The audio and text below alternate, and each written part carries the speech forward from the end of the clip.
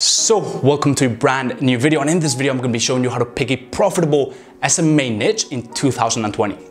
Now, if you're new to this channel and you don't know me, my name is Jaime and I started my agency journey a year and a half ago and managed to scale my agency to 6 figures in 9 months. Now, during that journey, it wasn't all pretty, it wasn't all fun and games. I actually struggled a lot, and my main roadblock and biggest bottleneck was lead generation and signing clients. Not only that though, during that whole journey I connected with a ton of agency owners and SMMA budding entrepreneurs. And the funny thing is that they were struggling with the exact same problem. You know, maybe like me, they had created an amazing team full of A players that could churn out results like no other for clients. But the problem was lead generation and actually getting clients, right? Because guess what, if you don't have clients, you can't actually scale an agency. And so during those 9 months, I really put my head down and tested every single variable that I could when it came to SMA sales and outreach. After a lot of testing and a lot of struggle, I actually started to get really good results, landing meetings almost on autopilot and getting more leads than I could actually handle. And so now what I'm doing is I'm teaching on my YouTube channel something that I don't see enough people talking about or talking about well enough, which is the sales and outreach part of SMA. But really, you know, I love talking about anything related to SMA, and that's what I'm going to do in this video. We're actually going to be hopping over on my computer. I'm going to be walking you through step-by-step training. I'm going to be showing you how to actually pick a niche that is right for you. I'm not going to be giving you this cookie cutter tactic or this one niche that is absolutely the most amazing. I'm actually going to be walking you through a very scientific and deliberate process and way of actually finding the perfect niche for you. And so let's get right into that. Let's hop over on my computer. How to pick a profitable SMA niche in 2020, step-by-step training to choose the right one for you. As I said, this is not going to be a cookie cutter approach. This is going to be a very methodical approach that I think you guys are going to love, and that I haven't really seen anyone talk about it in this way. And so first things first, demystifying common niche beliefs. Okay, the first thing that I want to do is I want to kind of demystify a lot of the stuff that has been said about picking a niche in this industry and just the whole agency ecosystem. I'm not saying the people that are saying it are wrong. They definitely have it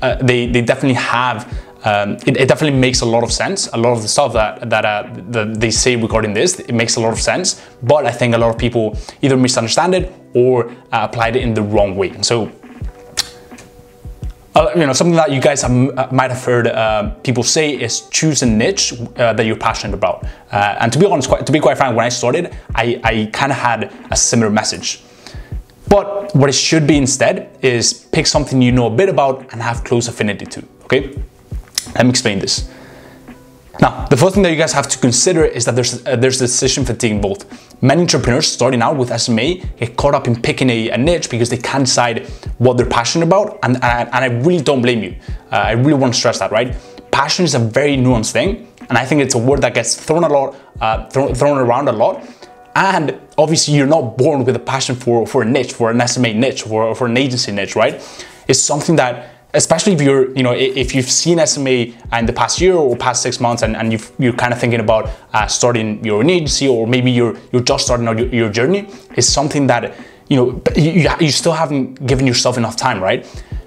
The thing is, you develop a passion for a niche when you feel competent in it, okay? When you feel that you're good with it, right? When you feel like you've really got the hang of it, and you match this with both internal and external validation. Okay, what I really recommend you guys do is, I could talk about this for hours on end, but I really recommend that you guys read more about this whole passion concept on So Good They Can't Ignore You by Cal Newport. Honestly, pick up anything by Cal Newport, but that book is absolutely essential that you read it because it talks a lot about how there's this whole misconception about passion, especially in this millennial and the Gen Z generation. And so what I don't want you guys to do is to get me wrong in this. If there's something that you absolutely most certainly believe it is your passion, then go with that, okay? If for example, you feel very strongly that cars is your passion and it's something that you were born to do, then absolutely go with that, right? And in this case, I would be wrong. Actually, the problem I see with this belief is once you choose a niche, you really start questioning whether it is your passion or not. And if you feel a slight pinch of doubt, then you blame the fact that you're not passionate about the niche, okay? Look, as I said, it could be your niche, but what a lot of people do is once they get this niche, and Cal Newport talks a lot about this. Once they choose this niche, then they really start questioning whether it is your passion. And the thing is, what I can show you is you're gonna go through very tough times when building an agency, or building any business.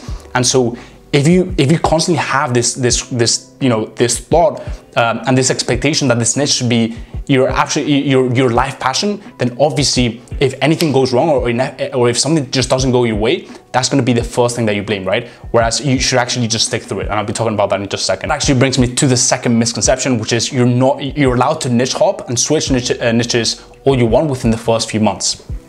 That's wrong. I really don't agree with that. Okay, what it should be instead is follow the checklist I'm going to give you today, and once you commit.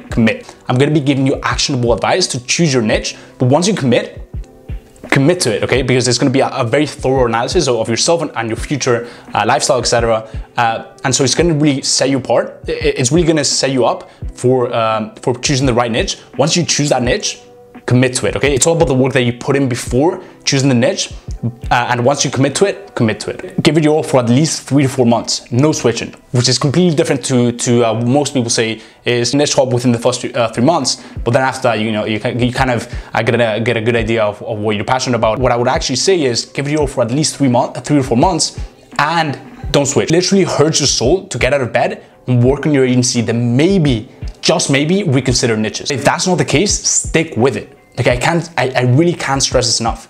Stick with your niche. If you're not getting results at the start, don't blame the fact that it's your niche, or that you maybe chose the wrong niche. Just stick with it for at least 4 months. Okay, give yourself 4 even 6 months, I would say. If you really want to have huge success with SMA, give yourself time and don't expect results right from the start, because with whatever niche, it's probably not going to happen in the first few months, okay? You could get your first client in 30 days, 15 days, but that's usually not the case, okay? Let me explain. It's really all backwards. If you're niche hopping in the first 3 to 4 months, you can never truly assess whether the niche is actually right for you, because look, if you don't give yourself enough time, then you can't really truly master something. And if you're not good at something, if you don't master something, then it's very hard to develop a passion for it. Remember that equation: no time, no mastery, no passion. Now, the second thing is, here's my experience with e-com. I just want to give you guys a little run through of my actual experience with picking a niche. The thing about me is I never ever changed, okay? Even when the going got tough, I never ever changed. I never wavered. I did, however, find a sub niche I was more interested in within the broad e-com category. The thing about e-commerce is a lot of people call it a niche, but it really is, it's just a way businesses sell. It's just the platform that they sell. It's not really an actual niche, especially as it becomes just more and more normal for business to shift more of their operations online, because obviously there's better profit margins. They have complete control over the sales process, over the interaction with the customer, etc. But yeah, the thing about me is I never ever wavered, okay? I never ever thought about changing niches. I also stuck with one single service. And look, the thing about me is when I say I scaled my agency to 6 figures in 9 months, the funny thing is the main growth I saw in those last 2 months. If you guys want, I'll make a video on this, but making roughly 4,500 when I decided to drop out of college and uni and really pursue this full time. And then it took a while for me to start signing more clients. I had a bit of a dry spell, but I was really putting in the work, and I knew it would manifest just a bit long. It would manifest later down the road. And then in the 8th and 9th month, I really saw massive breakthroughs, right? In that 8th month, I think I signed 4 clients in 1 month, and that's really where I saw a massive spike, and that really gave me massive momentum to where I am currently. But yeah, that's really the thing about me. And the problem I see with most people is they change way too much. They build half bridges, right? They niche hop way too much, thinking that the grass is always greener on the next niche, right? They see people killing it with e-commerce, and they try e-commerce, and they realize that e-commerce is really, really tough, and that you need some time, and that you need to actually put in the work. And so, yeah, everything is just a mess if you're not actually sticking to one thing and riding through the very tough times and sticking with it even when the going gets tough. And yeah, that's really my experience with e-commerce. I just never changed, I never wavered, and that's what gave me massive leverage, and that's how I reached true success. Because The thing about not switching niches as well is once you stick to something for long enough, you eventually get really good with it. And so you're going up against people that are niche hopping and that haven't really truly put in the work, haven't really truly put in the work into one single thing for 6 months, 9 months, even a year.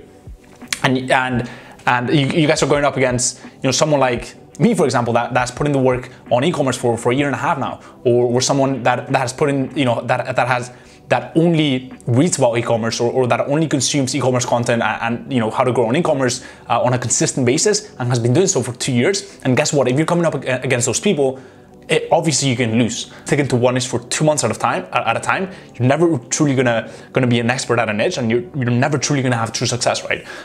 So yeah, that's a little side tangent, and that's my experience with e-commerce. Now, the problem I see with this belief of niche hopping is you never, as I said, you never give yourself enough time to find it enjoyable. Things really take time to fall in love with, right? But once you enjoy what you do, success is almost inevitable. Michael Jordan, Kobe Bryant, Tiger Woods, they just loved the game so much. It wasn't the money, it wasn't the fame, it was true love for the game.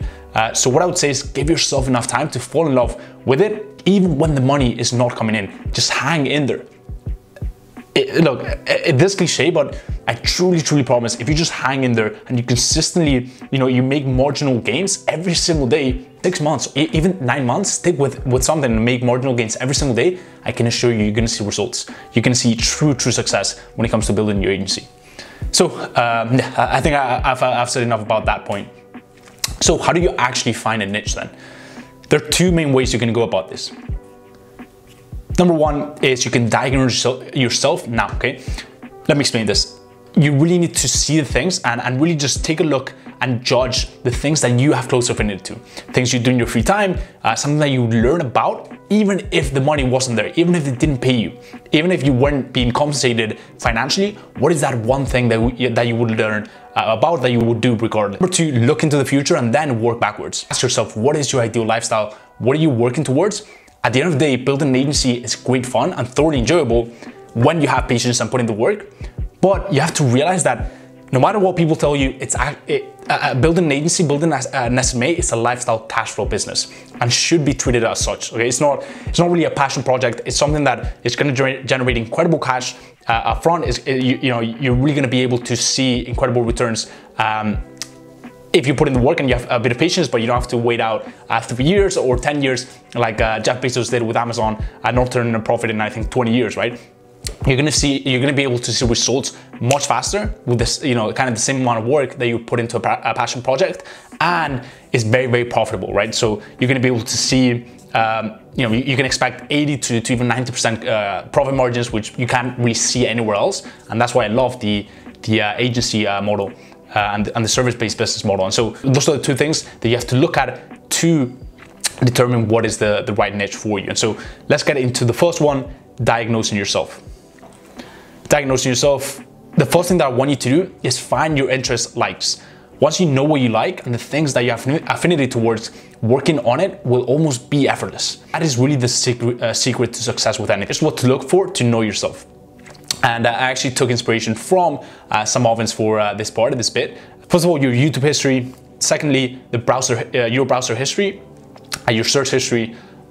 Thirdly, bookmarks. For example, for me right now, it's a lot about agency building. It's all about personal branding, which I'm focusing on quite a bit right now. It's about a bit of affiliate marketing as well, self-development, resources. So those are really 4 pillars that I'm really focused on right now. 4th, favorite movie and character. The reason why this is in here, and it might seem a bit weird, is because the reason why you like a movie and the reason why you resonate with a character is because you see yourself in them. There's just a trait that you will resonate with because maybe you're seeing in yourself or you aspire to be like that person, and different people will resonate with different characters. So yeah, that's the 4th thing that I want you guys to consider. Number 5, books you read. Number 6, people that you listen to. For example, it could be the podcast that you listen to. It could be the different gurus. Another good thing is, instead of YouTube history, look at the people that you've subscribed to on YouTube. That's a good indication as well. Now, number 7, what are you always talking about? as your close circle, as your family, as your friends, as your wife, your husband, your girlfriend, your boyfriend, as the people that you speak to on a daily basis, what you're always talking about and what someone can shut you up about. Okay, for me, for example, it's just personal development, personal development, business, anything that has to do with bettering myself every day. Anything that has to do with even spirituality, I'm always talking about that. And there'll be friends that I literally, I'll sit down with and I'll have talks with them hours on end about, maybe just spirituality, right? So those are some of the topics that I gravitate towards. So find the ones that you're always talking about. You might not be aware of those right now. And so I truly recommend that you go and ask the people that you actually speak to on a daily basis, and they'll be able to tell you right away. So yeah, and lastly, expenses and investments. What do you actually spend your money on? This will give you a good insight into what you actually value, right?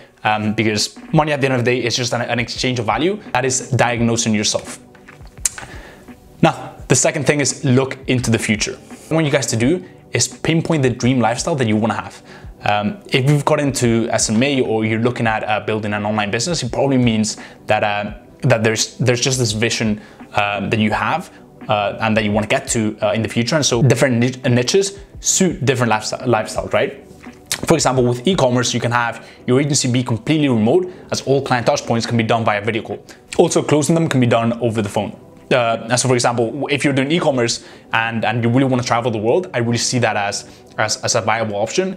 If you're doing something like, for example, local businesses, where to sign them you kind of need physical touch points, and maybe even if they're required to meet face-to-face with you, then that's probably not the right niche for the lifestyle that you want. You might think that everyone wants to travel the world, everyone wants to be a digital nomad, but there's also a lot of pros about having local clients. You can get results much easier.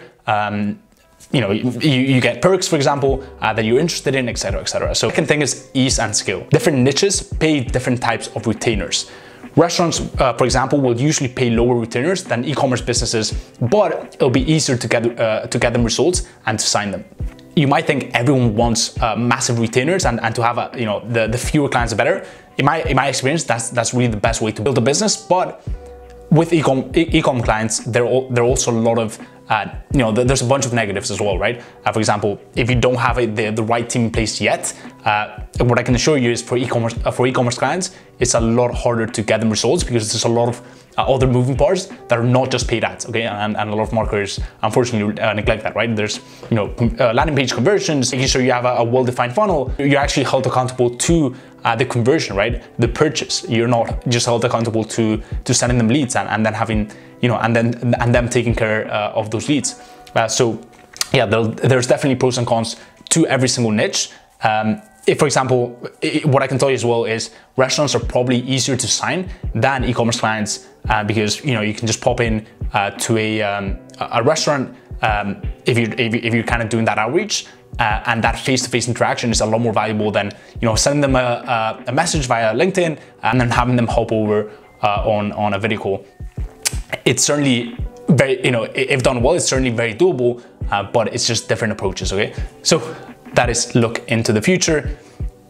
Just to close it off, what I would say is keep these two things in mind when you're choosing a niche, but ultimately remember this: as long as you stick to it, as long as you stick to one niche, you will not only be more likely to enjoy it, but you will get results faster. So guys, hope you enjoyed this video. If you like this style of video, if you have any questions, leave it in the comments. If you enjoyed this video, go ahead and smash the like button. It really helps out a ton with the algorithm and it helps out push my channel to a lot more people. So go ahead and do that. And lastly, if you haven't subscribed yet to my channel, go ahead and hit that subscribe button. There's so much content that I'm going to be putting out in the upcoming days regarding SMMA, outreach, sales. There's a ton of content coming out that you really don't want to miss. So go ahead and subscribe to my channel. And as always, guys, I hope your agency journey is going well, and I'll speak to you in the next one. Peace.